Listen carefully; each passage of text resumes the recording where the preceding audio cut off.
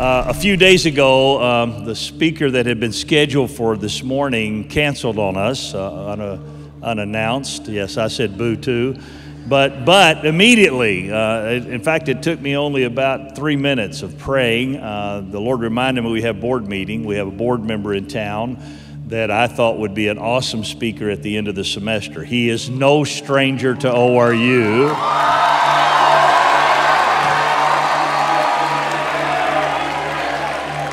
I told him in the green room, I believe he has spoke at this university every year I've been here, and some years twice. This year it'll be twice.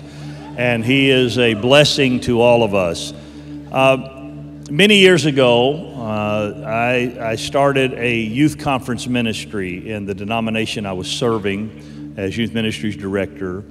And one of the early speakers at our youth conference ministry was Dave Reaver. Dave was traveling at the time and doing a lot of speaking, wonderful man that had been injured in Vietnam and had an amazing story. And we had a youth conference in Gatlinburg, and he brought with him a young guy that played the saxophone and told a couple of jokes. And I liked him. And so next conference, I didn't invite Dave back, but I invited the young guy back. And the young guy's not so young anymore.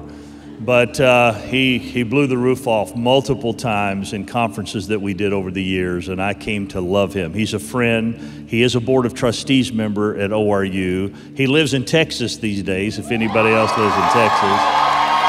Today he has with him his wife, Michelle. Michelle, we are delighted to have you. Would everybody get on their feet and welcome the indomitable, the indisputable, Reggie Dabbs.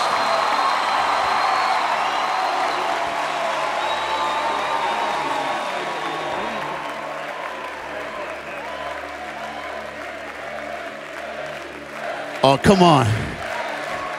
Somebody say, all right, all right, all right. Give 3 people a high five and hold on.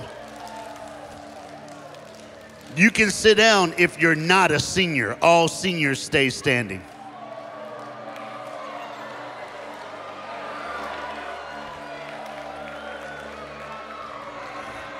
It's never too early to start a celebration. Let's celebrate our seniors right now.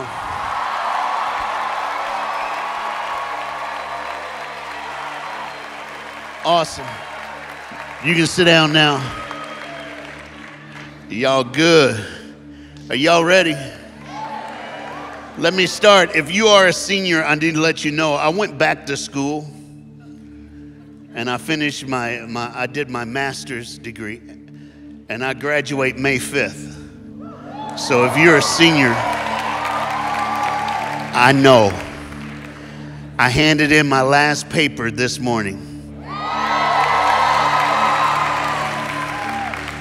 And for the rest of you, I ain't never going back to school. I'm done. I would say something, but it ain't gonna work. I'm done. Let's start this. Your last chapel before senior chapel. I was at the beginning of the year. Now I'm at I should do this every year. I love ORU. Here's the title. All good Southern preachers title our sermons. So y'all ready? Here we go. Look at everybody just sniff twice. Just go. That's good, good, good. Do it again. Ready, go. Now look at your neighbor and say, what's that smell? That's the title of my sermon.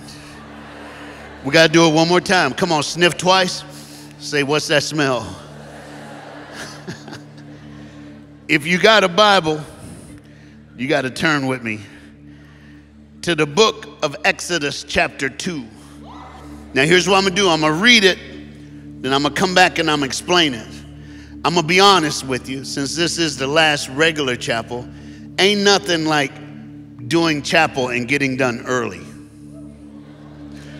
That's my goal. Because we need to party. I mean, come on. Hey, listen to me. What you don't understand, some of you, if you hang around here long enough, you're going to meet your lifelong friend. You're going to meet the ones who will be in your wedding, and you'll meet the ones who will carry your coffin. Me, I'll meet the 24 brothers that'll carry my coffin, because kind of big, you know what I'm saying? And whoever you don't let them two carry it, because they were dancing over their head like this, because you're not carrying my coffin.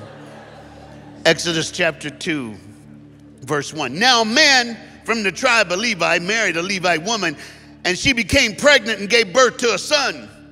When she saw that he was a fine child, I got to stop.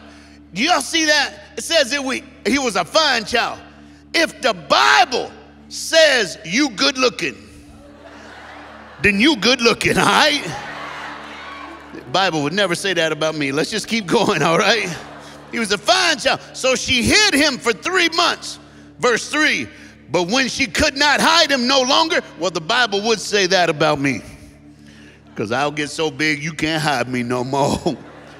She got a papyrus basket with him, and she coated it with tar and pitch, and she placed the child in the basket and put him in the reeds along the bank of the Nile. His sister stood at a distance to see what would happen to him. Then Pharaoh's daughter went down to the Nile to bathe, and her attendant was walking along the riverbank and saw the basket among the reeds, and she sent her female slave to get it. May God bless the reading of his word. Now, for me to explain this to you, we got to back up. There was a man named Pharaoh. He heard that there was going to be a child who would grow up and mess everything up.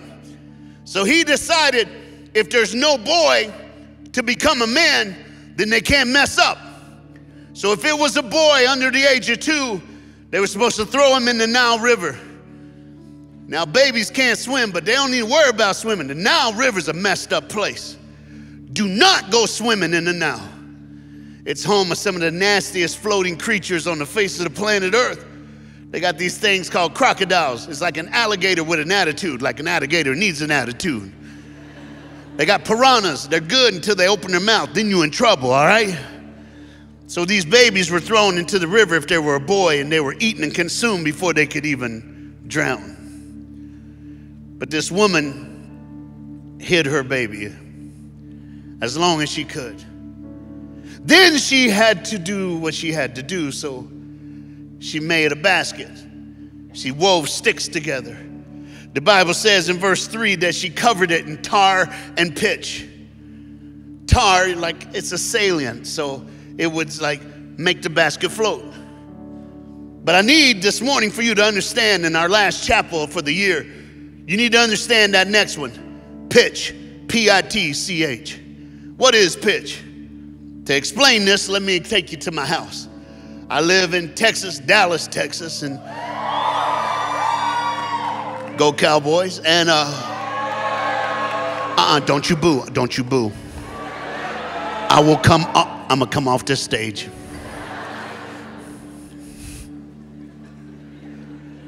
I have an English bulldog, his name is Duke. Duke has his own attitude, does his own thing, lives by his own life, eats when he wants, doesn't eat when he don't want. But you know what Duke has? He's an artist. I don't know if anybody here is in the art department. My dog Duke can come and be in your class, because Duke can make the most beautiful pyramids in my front yard you've ever seen in your entire life.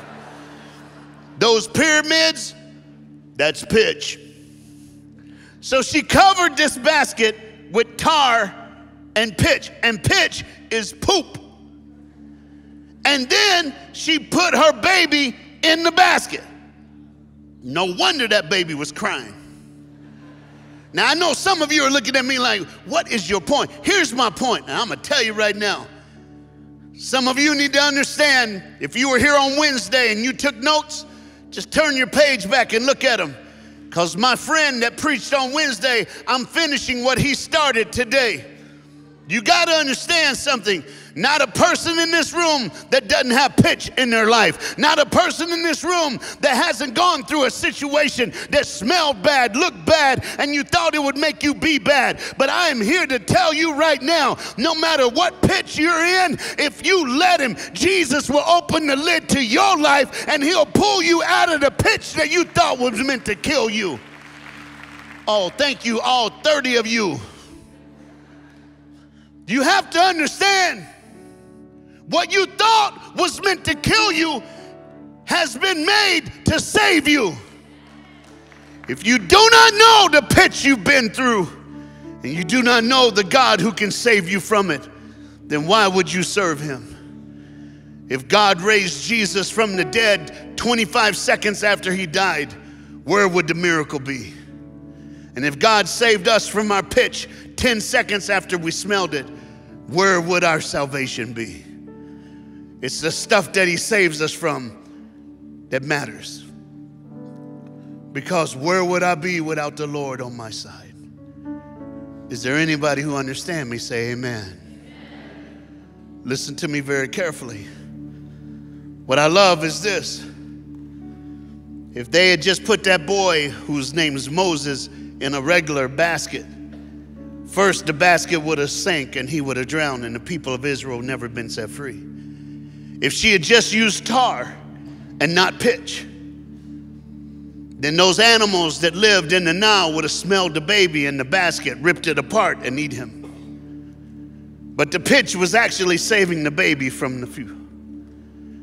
The pitch is actually saving you. Because the day comes when you realize that your past is your history, but your futures is your destiny. The day comes when you realize that yesterday happened and it ain't nothing but a step in getting closer to God. When you realize that no matter how you used to smell, God is better than Clorox bleach, y'all. God smells better than Fabuloso. That purple stuff smells good. And those of you who know, you got a Spanish mama. I'm just going to keep going.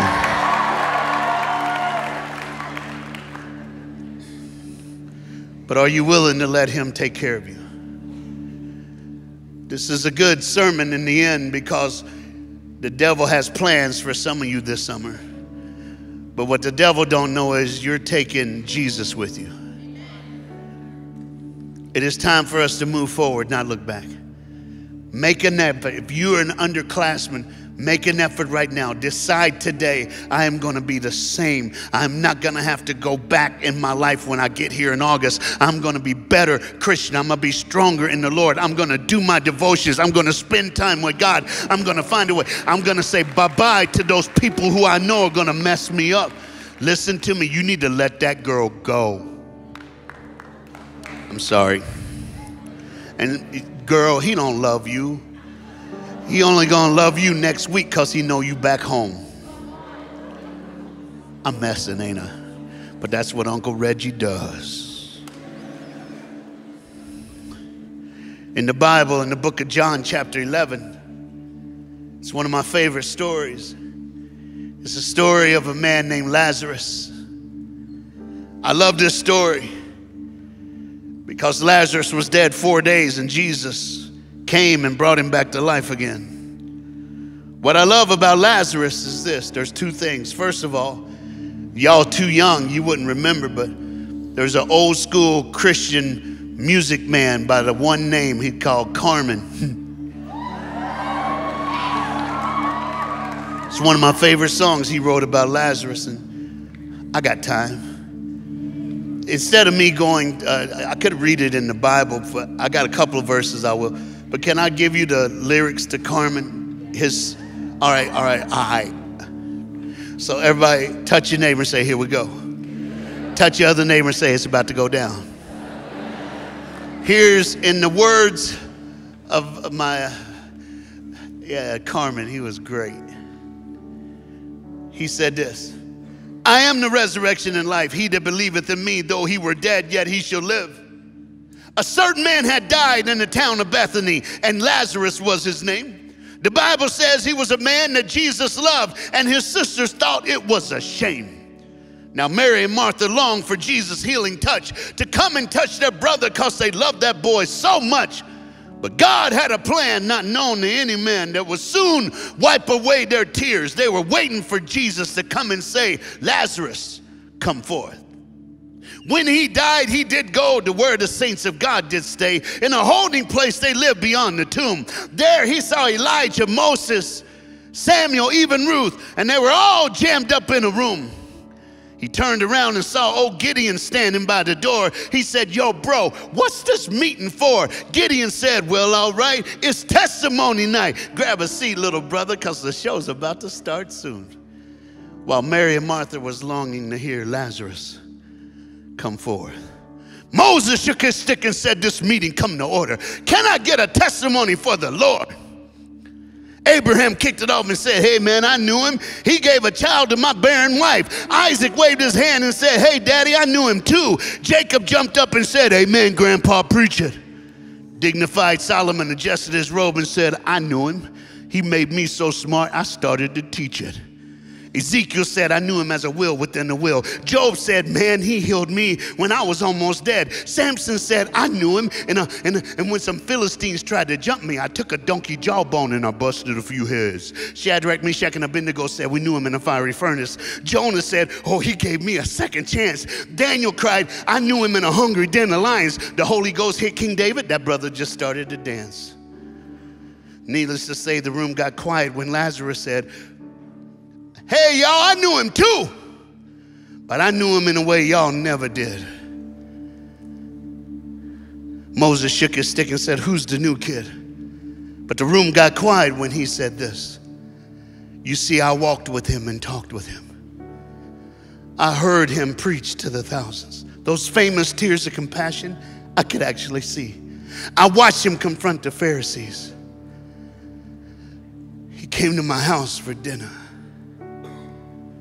But the one thing I remember is the simple, loving way he called my name. Up at the tomb, the stone rolled away, and in a loud voice, Jesus started to say, Lazarus. He said, matter of fact, it's just like yesterday I could hear that brother saying, my Lazarus. Matter of fact, it sounded like today I could hear that brother, Lazarus. Jesus, come forth.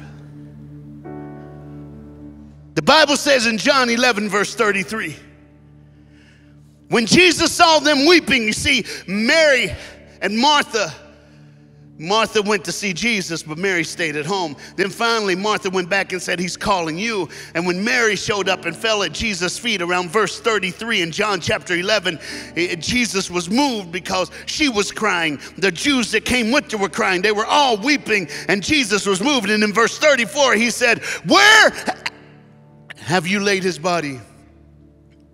And they said, come and see. Verse 35 in John chapter 11, verse 35 is my favorite verse. When I was a little boy, I grew up in an Assembly of God church. They had a boys scouting program called Royal Rangers. And all I wanted was that patch. I wanted to get my patch, but I had to memorize scripture to get my patch. The first scripture I memorized was John 11:35. Why? Not because it was deep, not because it moved me, not because I cared about it, but because it was 2 words. And those 2 words simply said, Jesus wept. But as I got older, I started learning something. And today, ORU, in your last chapel, I want you to hear this. If Jesus wept then, he weeps now.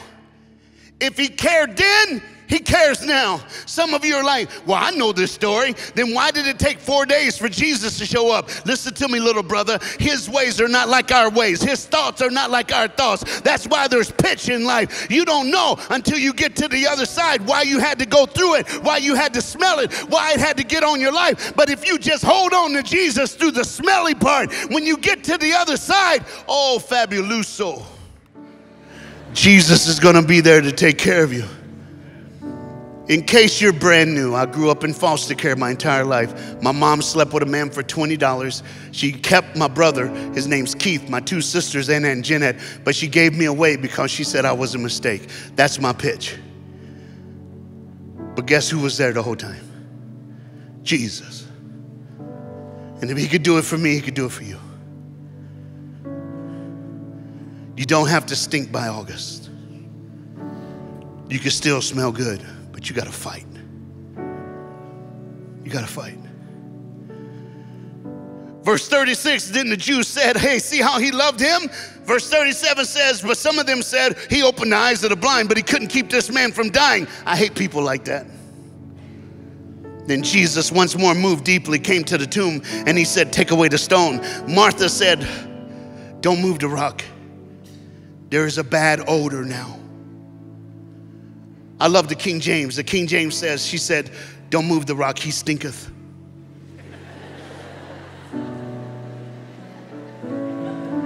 listen, I don't need to go into this, but just in case, some of you have smelled some bad things because of your roommate this whole year.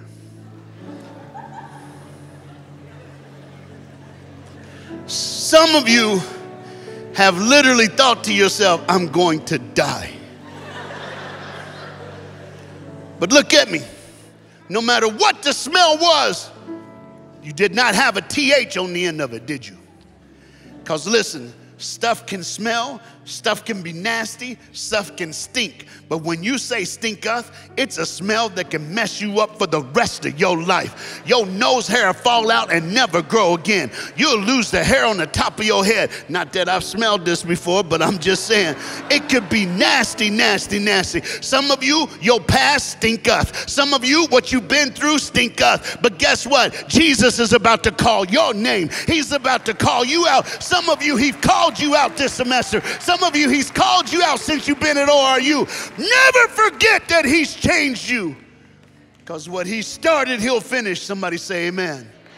If you know what I'm talking about, for 5 seconds, give Jesus a hand clap, because this is true.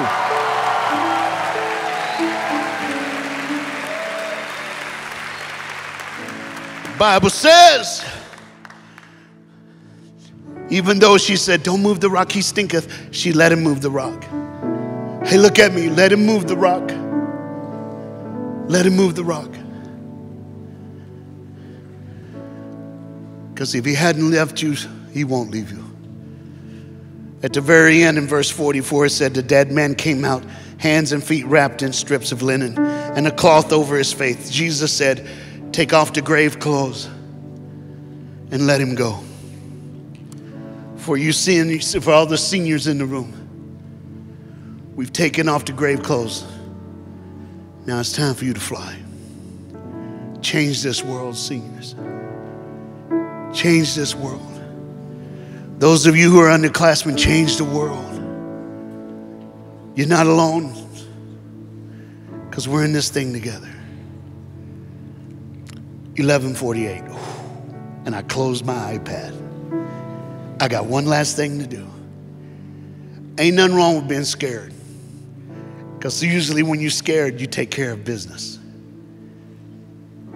Usually when you're scared, you make sure you don't make mistakes.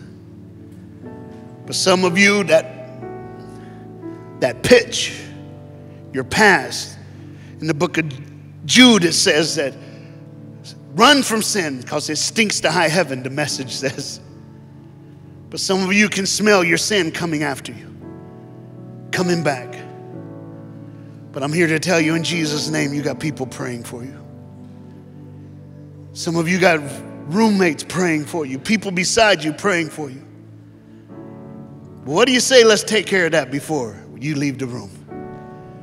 I'm going to count from 5 to 0. When I get to 0, whoever's standing, this is why you're standing. Because you're like, Reggie, I love God. I love him. I know he's done in my life, but I'm scared. I don't want to go back to the one I used to be. I don't want to go back to where I used to be. Or are you saying, Reggie, I need this. I need this. Reggie, I kind of starting to smell again. I know my mind is going, just like he said on Wednesday, it is not the birds that fly over. It's the one that you let land and make a nest.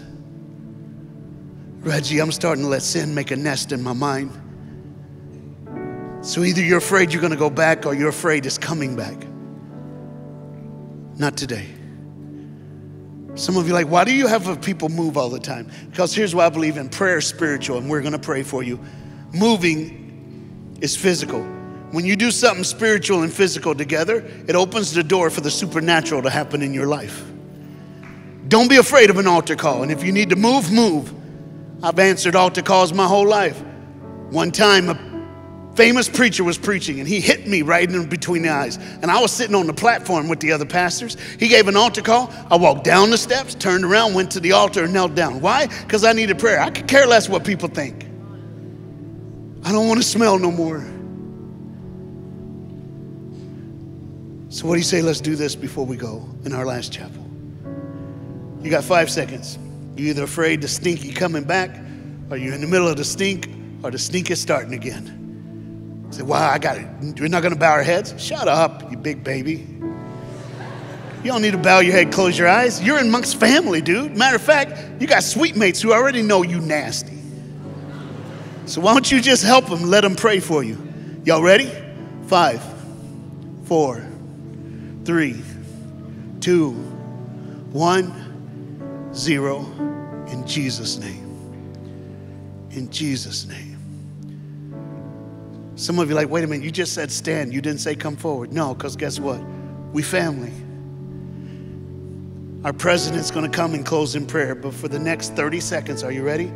Don't let your friend stand alone. Don't let your friend stand by themselves. You may not even know them, but don't let nobody, even in the balcony, be alone. Get up right now and put your hands on somebody. For the next 30 seconds, let the song be our voices crying out for our friends. You ready?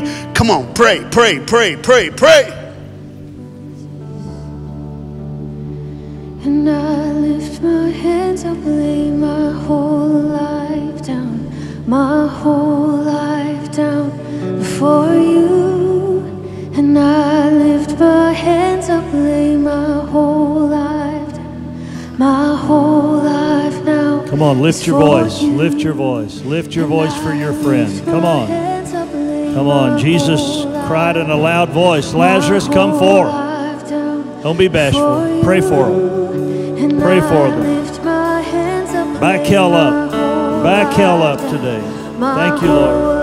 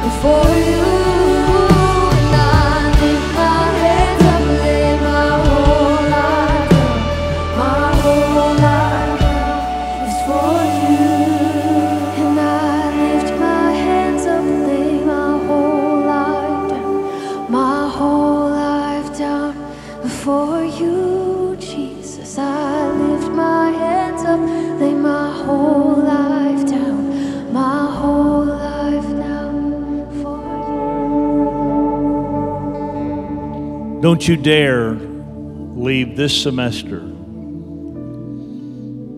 Seniors, don't leave this university without things being right with God. Don't go into this summer without things right with heaven.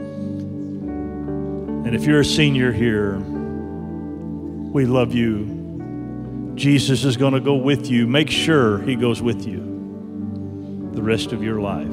Everybody raise your hands all over this room. Father, we thank you for your presence today. We thank you, Lord, that the things that seem so terrible in our lives many times are the things that are delivering us to our destiny. Let us hang on to you and trust you, God, your providence, your provision, your work. And let us hear your voice, Lord, and come out of those things that have brought death to us. Unravel, Lord, the grave clothes around us. Free our minds, our spirits, our bodies, our lives to serve you fully. Free us up, Lord. Set us free so so we walk out of death into a glorious life with you. I pray for every student in this room over this next few days. Let it be a time of connection with heaven and love with one another. I praise you, God. I thank you for your blessings today. In Jesus' name, amen and amen. Let's give God thanks for the ministry of Reggie Dabbs. Thank you, Reggie.